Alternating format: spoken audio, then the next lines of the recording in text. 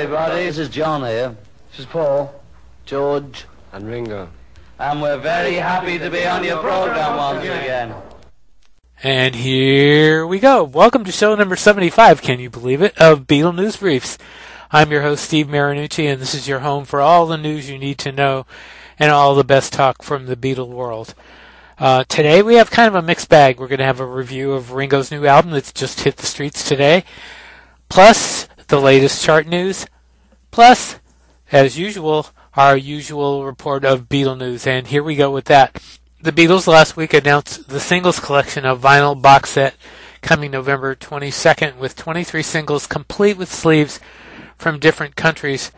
The singles will include an exclusive new AA side single for the mid-1990s issued tracks Free as a Bird and Real Love. The set, all newly cut for vinyl from their original mono and stereo master tapes by Sean McGee at Abbey Road Studios. Includes a 40-page booklet with essays by Beatles historian Kevin Howlett, who you remember did the excellent work on the BBC tapes. And you can find a buy link for this on our That's What I Want Beatles page on Facebook. A set of Beatle autographs discovered in a Wrexham cupboard that's in the UK have sold at auction for £4,200 or roughly $5,396 USD, reports the BBC. The signatures had been hidden away for 56 years because the owner did not want to expose them to light. Ringo Starr released a new album today, his 20th studio album, What's My Name. As usual, he has a lot of his usual friends helping out, including Paul McCartney, Joe Walsh, Edgar Winter, Dave Stewart, Ben Montench, Steve Lukather, Nathan East, Colin Hay, Richard Page, and Warren Ham. As with his most recent albums, it's the music that matters here. The accent is on what's in the studio, not the lyrics, which is more McCartney's bag. The song that got a lot of attention when the album was announced was his new version of John Lennon's Grow Old With Me, which features Paul McCartney.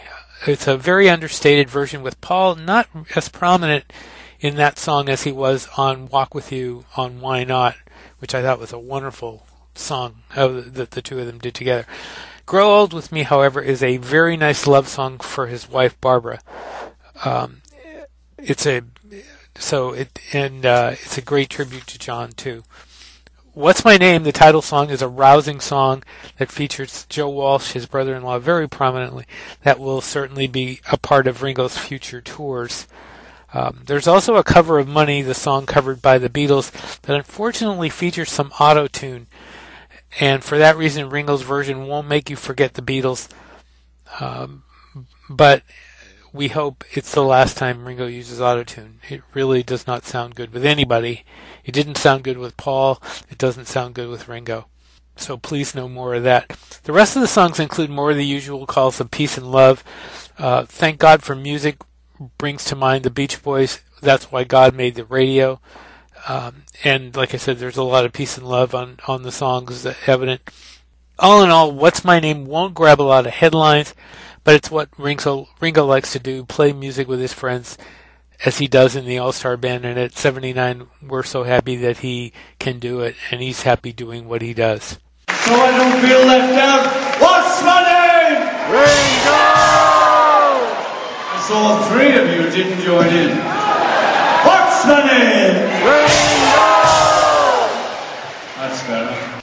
Paul McCartney teamed up this week with PETA, the People for the Ethical Treatment of Animals, for a new animated video for his song, Looking for Changes. I'm looking for changes that will continue the momentum of getting animals out of laboratories, McCartney said in a statement. Experiments on animals are unethical, they're a colossal failure, and a waste of time and money. We can and must do better. The video shows McCartney and his animal friends demanding changes from government representatives. McCartney also donated a set of 14 photographs taken by his late wife, Linda McCartney, to the Glasgow museums. 3 of the photos were taken in Scotland. The photos include famous musicians and family photos.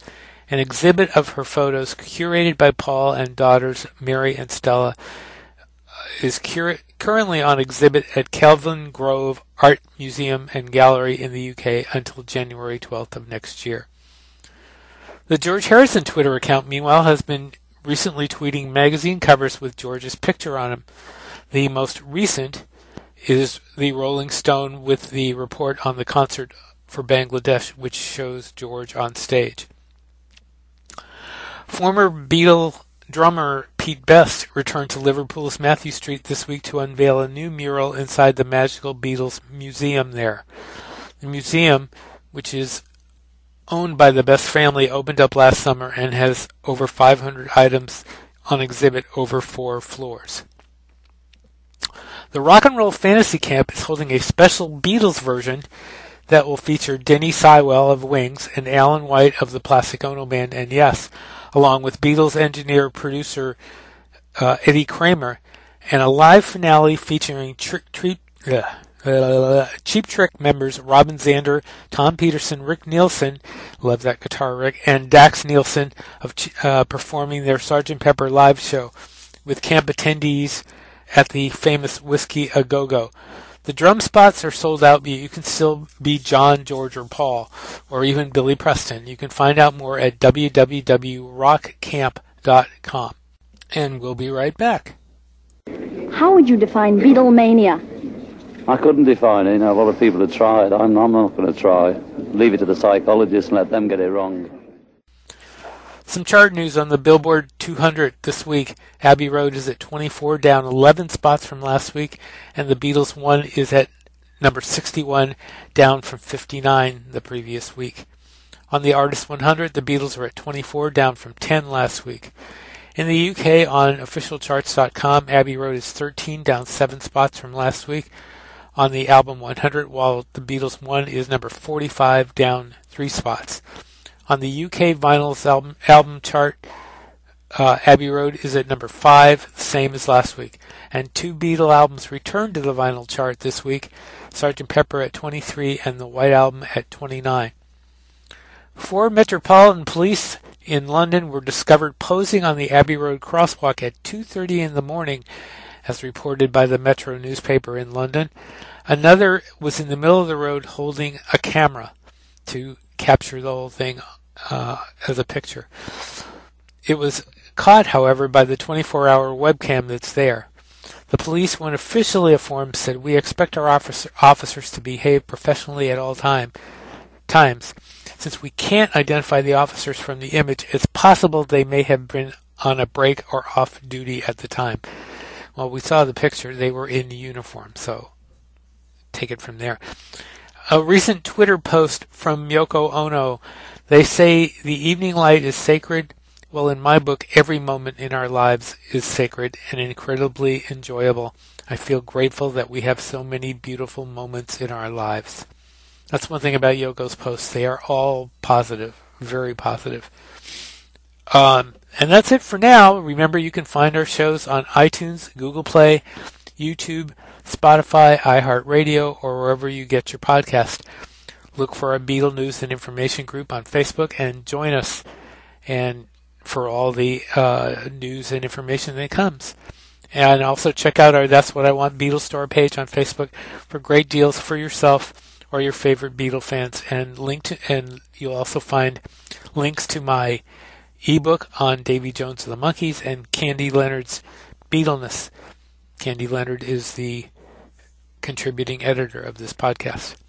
And if you like us, please subscribe. We'll be looking for you. Till next time, this is Steve Marinucci saying, Be seeing you.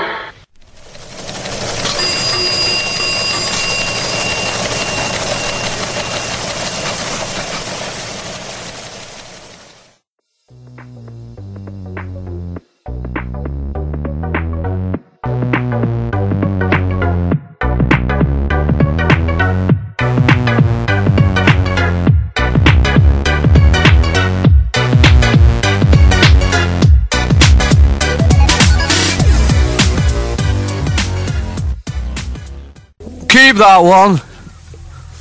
Mark it fab.